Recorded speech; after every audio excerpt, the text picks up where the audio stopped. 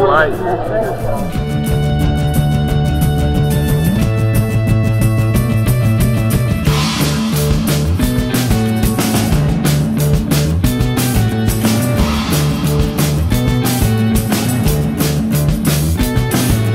Wow, it's wonderful because the size and also because it's the same advantage of the other. It's very good. You happy with the one that you have in your lab? But maybe I will get a new one.